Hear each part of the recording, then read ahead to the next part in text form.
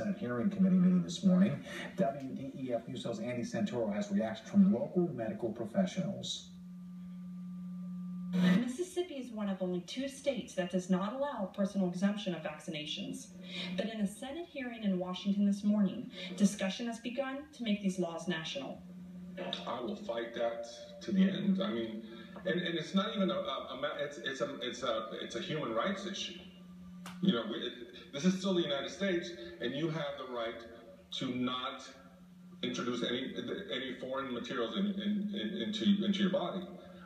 An infectious disease doctor at Memorial Hospital has a different opinion, and based on a very personal experience. A very young baby died of measles encephalitis while I was holding the baby, and I had to tell the mother, hand this child back to the mother who had just died from something that was preventable. Dr. Anderson wants us to continue to talk about mandatory national vaccine laws. A disease that there's a very safe vaccine for that can help prevent the spread of this. I mean, I think that it's a reasonable thing to place restrictions on people who refuse to do that. With a national spotlight on the rise in autism in children, theories run rampant on the reasons for the push to vaccinate.